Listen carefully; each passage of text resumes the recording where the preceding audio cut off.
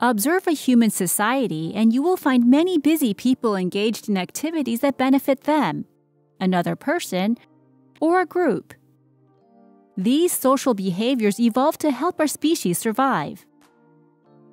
Observe a highly structured ant colony, and you will also witness complex social behavior.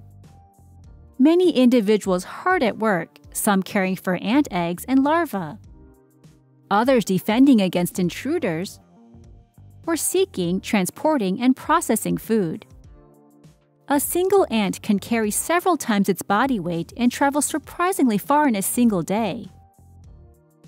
Unlike humans, who typically plan things out when there is a job to do, ants seem to go about their tasks with no planning at all. However, a closer look shows that individual ants specialize in certain activities. This division of labor can vary by age, but is mainly allocated by phenotype, the ant's physical characteristics, or genotype, its genetic makeup. Some ants are soldiers. In some species, they have huge mandibles and larger heads than the smaller worker ants. In most ant species, all the workers and soldiers are female. There are 3 times more females than males in some colonies, and the biggest female of all, the queen, has just one job to do: lay eggs.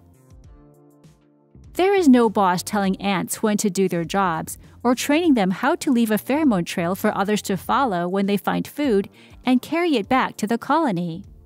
They are biologically programmed to carry out their tasks. Pheromones are biological chemicals that cause a response in other members of the same species. Ants use them to communicate to others, leading them to food, mates, or a new home. Despite all the seeming efficiency, up to half of the ants in the colony are mostly inactive. They will only carry out a task when there is no other ant available. Why are there inactive ants in a colony? Is this also a part of their biological programming? And if so, what purpose could it serve?